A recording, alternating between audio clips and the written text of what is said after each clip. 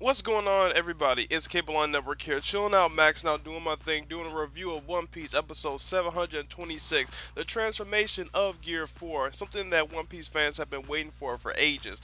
Now, it was a big hype on the last episode. In this episode, it took about 10 minutes to lead up to the actual transformation, but it was all the more worth it. Now, we actually got to see Luffy's Gong Gun, and we actually got to see some information on Gear 4.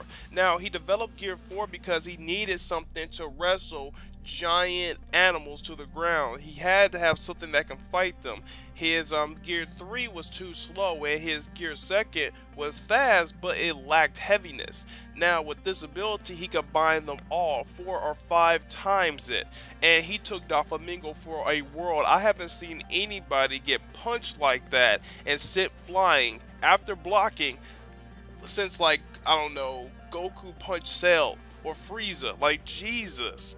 Now, Doflamingo did his best to try to keep up with Luffy. Now, he managed to harden his skin at the points of impact of Luffy's attacks, but it didn't matter. Doflamingo looked like a child compared to Luffy. He didn't stand a lick of a chance. It was basically like how Vegeta, Super Vegeta, fought Cell. Actually, no, Super Vegeta stood more of a chance against Cell and Doflamingo did Luffy. Doflamingo couldn't even hurt Luffy. Luffy managed to make his body armored, but still rubber. It was intense. Now, every one of Doflamingo's attacks that he made, Luffy punched through him in an instant. Doflamingo was on the ropes, and then Luffy apparently developed this new ability called Gumu Gumu no Python and then Calvian. Now, Python, basically, he's able to literally change the trajectory of where his arm is stretching to, and he can, in all honesty, he can lengthen his arm to, oh my god, unknown proportions.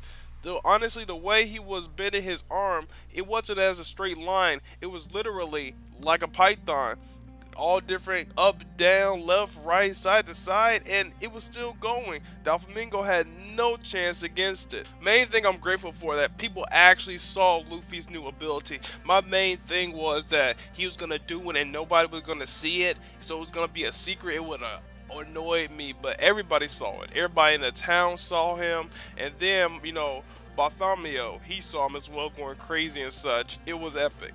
Everybody seen him. Viola actually had clairvoyance, so she saw him as well. Now, I'm not gonna lie, when he first went into that, the way he said fourth gear, fourth, that was awesome. I gotta say, that was awesome, just the way he said gear fourth. Now, it was kind of funny because it was Bounce Man. All he was literally doing, he couldn't stand still. All he was doing was bounce. He could not stand still. All he could do was bounce around.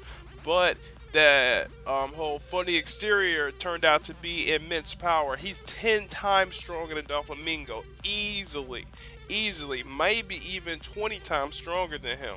Now, in his normal base form, Gear 1, Gear 2, and Gear 3, he stood about even with Doflamingo, maybe a tiny bit stronger. With Gear 4, it's overwhelmingly stronger. Like, Doflamingo honestly couldn't do anything, he couldn't escape him. Okay, one punch from Luffy sent Doflamingo flying all the way from the castle to downtown.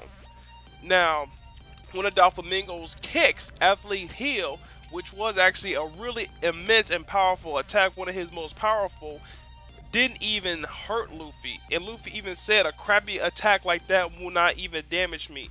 Like, he basically, wow, he basically humiliated and, I'll say, demoralized Doflamingo. Put in the comments, what do you guys think about this episode? I want to hear what you guys had to say. I've been waiting for this for a long time to do a review of it. Peace out and talk to y'all